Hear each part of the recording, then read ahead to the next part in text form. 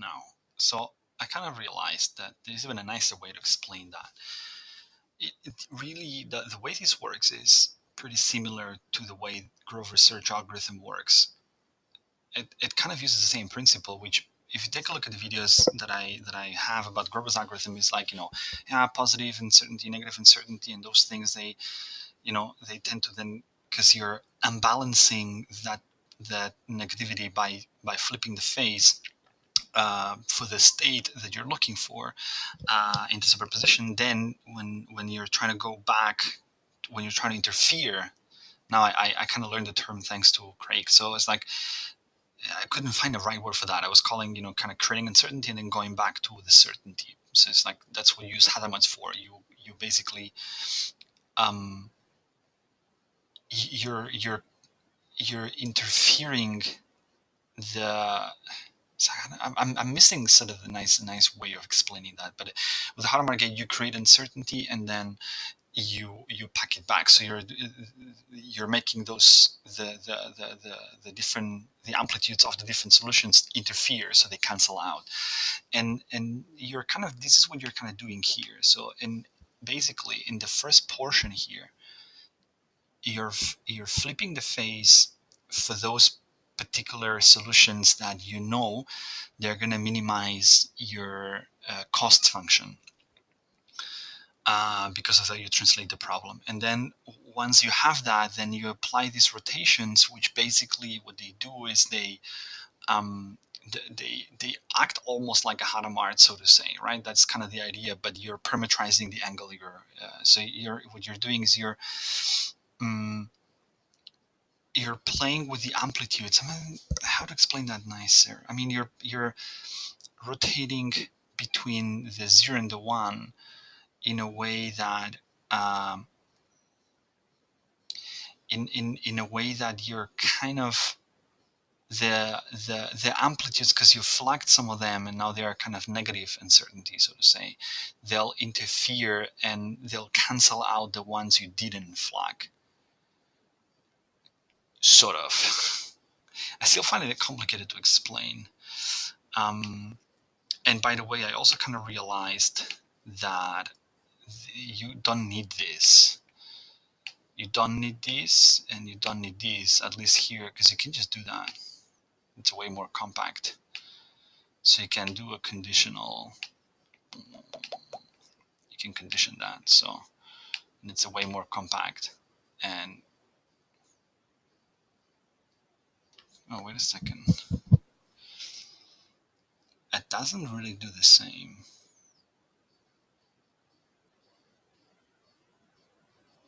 Does it?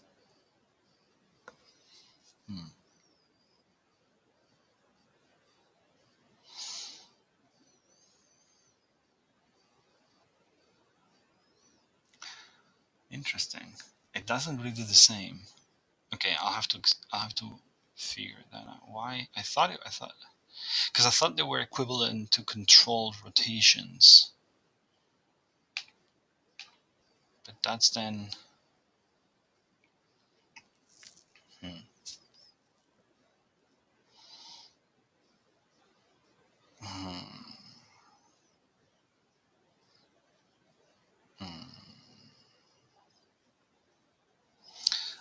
But maybe the problem here is that you have the phase kickback, and maybe you don't want to have that.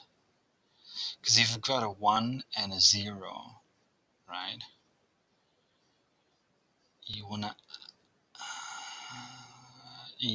add that phase, but here you're in this case, when you have like a 1 and like a 0 and a 1. I know why this doesn't work. This doesn't work because it ignores the possibility where this is a 1 and this is a 0, and in this case the rotation doesn't happen, so you don't want that. Correct. Okay, that's good to know. So this is important. So it's not the same. This is important that it is built this way. It's not a controlled Z. It's so the trick here is because you have to cover what you want to make sure that you do a rotation of the phase for both cases where this is 0 and 1 and this is 1 and 0, right? So if this is 1 and 0, the controls here won't be activated, but because this is already a 1, then you will be able to rotate the phase. If you have like, because the phase rotation only acts on the state 1. But if this is a 1 and a 0, you still want to add that phase, right? And that's why you're negating this. So you're applying a controlled. You turn that temporal into a 1. You flip you rotate the phase, and then you kind of switch it back to 0. So that's the idea. But you've already rotated the phase. Okay, so it must stay like that. Cool.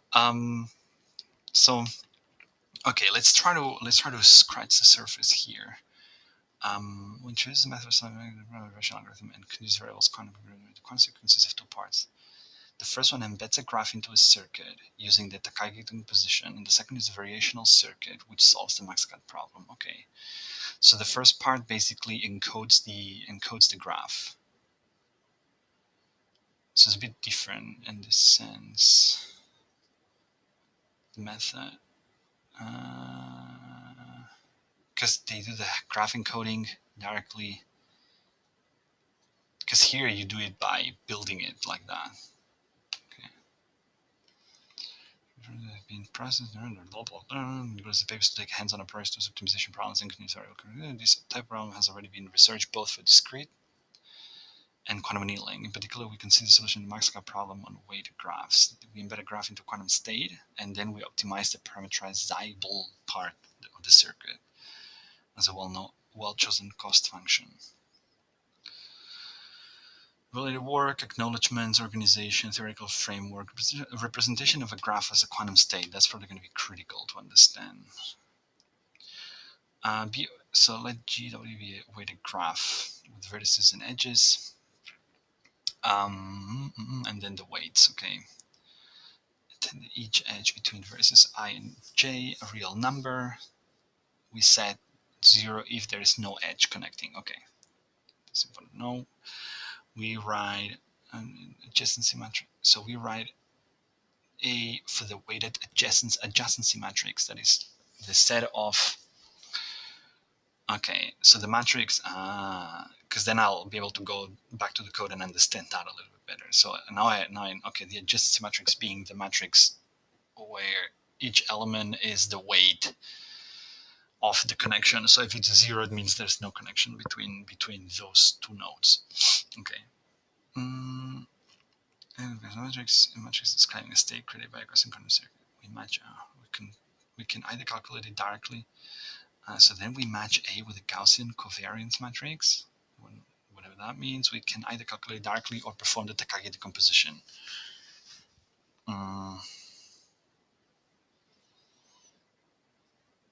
So they'll basically use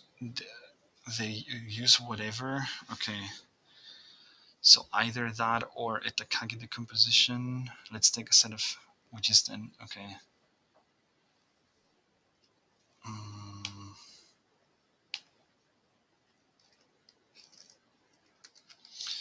So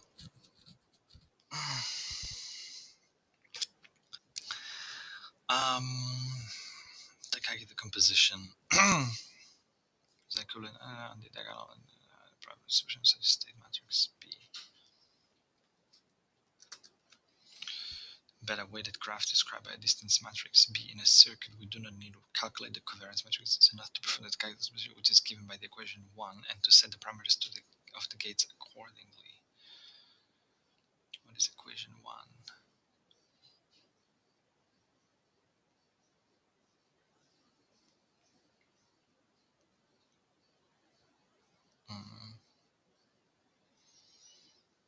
Oh, that's equation. Okay, that's this here. The diagonal matrix with elements di, which are the eigenvalues of B. Okay. I'll probably have to do some rethinking here because that seems a bit. And what is U? Matrix U, see figure 1. Where is figure 1? Matrix U, where is figure 1?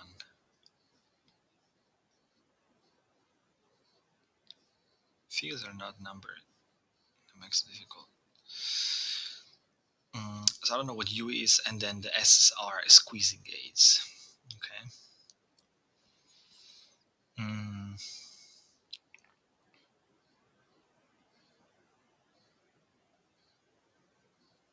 This explicitly. Okay, so basically this constructs this something that represents the graph, which I still don't fully understand. And then the max cut problem. As a list, the representation can express the weight of the cut as this set of edges. Circuit design. For simulating the circuits, we use Strawberry Fields library. For training the parameters, the QMLT. First, you embed the graph, and then you find the solution of the graph. So this first part is what we saw, and then this. Here's figure 2. The circuit used to perform the optimization. The initial squeeze gates and the interferometer create the quantum state associated with the graph, this and this. Subsequent operations are parameterized, with the exception of the interferometers, and optimized, C2.3. So kind of the recipe is you create a distance matrix, rescale it so the eigenvalues are between 1 and -1. Perform the Kaggle decomposition, take diagonal elements of the matrix D, correspond to the initial squeezing of each mode. The matrix U corresponds to. You can check out the other videos that I did in the Xanadu stuff if you really are not familiar with that, because I am really just touching the surface of this continuous variable quantum computing. The second part of the circuit is based on architecture proposed in 11. An interferometer, a layer of squeeze gates, a second interferometer, a layer of displacement gates. Okay, so this is the squeeze layer, the displacement layer, and then a layer of displacement gates and a layer of non-Gaussian gates, either Kerr or cubic phase gates. So the NG are non-Gaussian. It can be either Kerr gates or, but it's still really the squeezing displacement non-Gaussian gates are parameterized, and the parameters of the interferometers have been fixed. We have done this in order to limit the number of parameters that need to be. Everything is initialized with random numbers. Solution encoding, we decided to use photon count as the output of the circuit. Hence, the output of each Q mode could be in principle an integer from 0 up to infinity. However, in the simulation, we're limited by the cutoff dimension. So values for Q modes were capped at this value. In most cases, it's equal to 17, but for some simulations, we needed to lower this number to 9 due to memory constraints. Binary encoding is sufficient since we divide nodes into two groups. This is why we decided to treat output of 0 as 0 and all non-zero outputs as 1s. Yeah, but then what's the point of using continuous?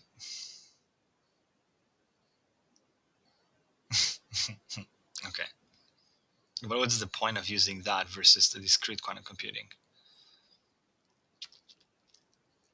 Isn't there a disadvantage actually if you do it like that? Because you're kind of using a lot of your encoding space to just encode one thing. Other encodings are also possible, for example, using homodyne measurements and encoding zeros and ones in negative and positive values of position or momentum. Training algorithm, experimental results, training parameters, influence of non-Gaussian gates. Interest is training how parameters at different gates evolve, and more specifically how non-Gaussian gates influence the simulation. But still, what I'm missing here is the squeeze gap magnitude does vary during the simulation, but does not converge towards any specific value. The parameter phase vary only a little. That is, with the displacement gate, the phase parameter is less important than the magnitude. It's entirely constant throughout the entire training for simulations. The small change in the value of this parameter that can be seen in figure 7 comes from regularization. This is in conjunction with the fact that the results with and without Kerr gate are very similar. The Kerr gate does not participate at all in the computation of final. Yeah, but cubic phase gate.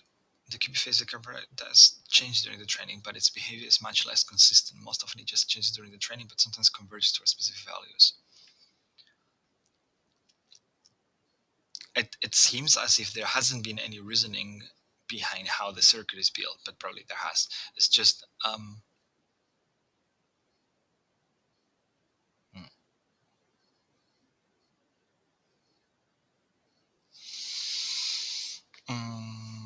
we present the set as least, okay, because so you're counting photons at the end as a measurement, and I don't know where that is coming. So there's a bit of reasoning behind how you encode that, but then the rest of the circuit is kind of, it feels like they're just playing with a possible parameterized thing, and then saying, oh, this gate works better, this gate works better, and then they try to find what is the best circuit configuration. Squeeze, core gates, cubic phase, influence of the embedding. In the setup that we have proposed, we can omit the embedding part of the circuit and use only the variational part. This means the variational part will act on a vacuum state instead of a state corresponding to a graph.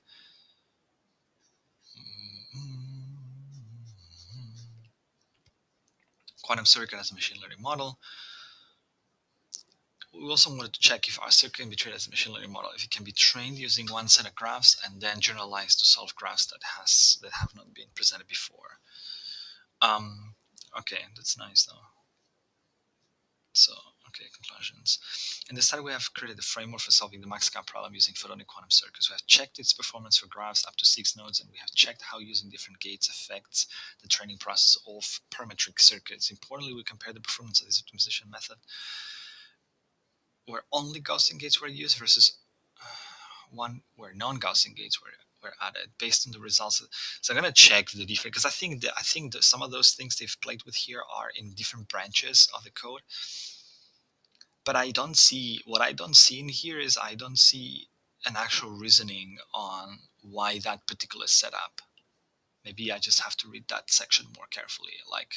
So the preparation kind of, there is some reasoning here in the preparation, but which I don't fully understand, but there's some kind of reasoning on how this is encoded and so forth. But other than that, so the max cut problem, the maximum cut is the cut of maximum weight. So max,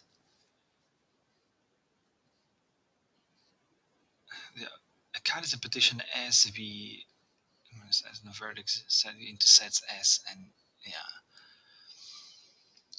we can represent the set S as least, S and minus 1, where n is this, and then Si is 0 or 1 with the representation. So that literally is, again, using the same thing, that's basically using the same concept than with the other QAOA example, where it's like you're representing basically each of the vertices, and then you're saying whether it belongs to group 1 or group 0.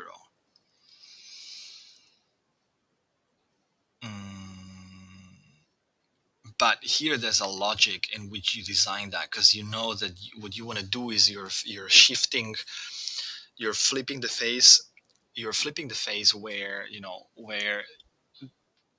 have a 0 and a 1, or a 1 and a 0, because you want those solutions to be found, and you want the one that has the highest probability to be found, because it will have the kind of, my reasoning is, it will have the biggest phase shift of all. That's kind of my more or less intuition, right? And then by applying these rotations, you're interfering the amplitudes of the solutions, and so the one that has the biggest phase is the one that is going to be found, statistically speaking. But here I don't see that reasoning. Circuit design. So here they talk about the encoding, correct? But then they say circuit design. For simulating the circuits, we use the strawberry field library and training parameters, blah, blah, blah. Our circuit consists of 2 parts. The first one is associated with embedding the graph in the circuit, correct? The second one is used for finding the solution. Figure 2. It's this one, yeah. We perform the embedding using the following procedure, according to section 2.1.2. So there is a but this is the explanation of the Takagi decomposition, right? Or is it?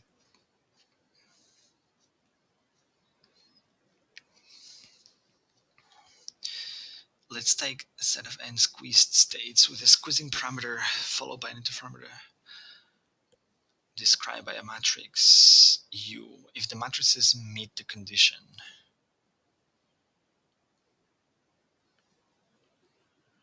where D is a diagonal matrix with elements D, which are the eigenvalues of B, and the diagonal the arctan, that's the tangent, whatever the I, then the probability distribution of such a state depends on matrix B. Therefore, if we want to embed a weighted graph described by a distance matrix, we do not need to calculate the covariance matrix. It's enough to perform the decomposition, which is given by the equation 1. Okay, there are two restrictions. Matrix B has a symmetrical and it must be. Okay. Yeah, but that still explains this, but it doesn't explain the next steps. Create a distance matrix A of the given graph. Rescale the matrix. So up to step 3 is the first 2 columns, like the first 2 layers, right? Corresponds to the matrix discovered in interferometer applied to the squeezed modes.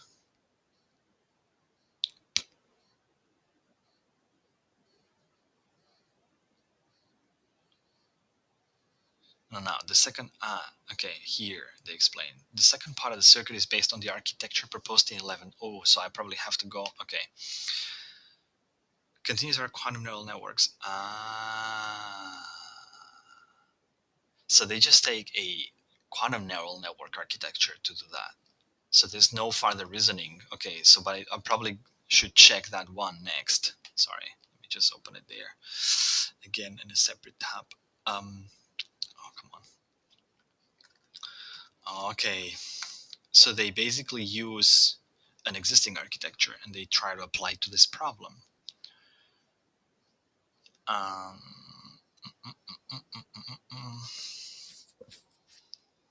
And then they just play with the types of gates. Okay, where was I? Here, it consists of an interferometer, a layer of squeeze gates, a interferometer, a layer of displacement gates, and a layer of non-Gaussian gates, either Kerr gates or QB phase gates. Squeezing displacements and non-Gaussian gates have been parameterized and parameters, blah, blah, blah, blah. Initialized our numbers. So they don't really explain here. It's just like, okay, this, but it has not yielded any benefits. So this is more like, okay, we'll just pick up an existing architecture and then see if it helps us solve the problem. Gaussian 11. This is what we're looking for. Continuous variable quantum neural networks. 21 pages. We'll probably scan through these things quickly. The displacement gates, the squeezing gates, this is beam splitting gates. Okay, and here you've got like the layers thing. Okay, I get it. So I'm gonna do that. I keep saying it's gonna be the last video, but it's not. I'm gonna do another one. I'm really curious about that. I would sort of intuitively understand that architecture first, and then I'm probably gonna be happy, because it's basically they use that architecture to figure it out. Okay, to see if it solves the max cut problem as well. Okay, fair enough. Cool. I'll just bookmark that. I mean, I know it's reference 11. Perfect.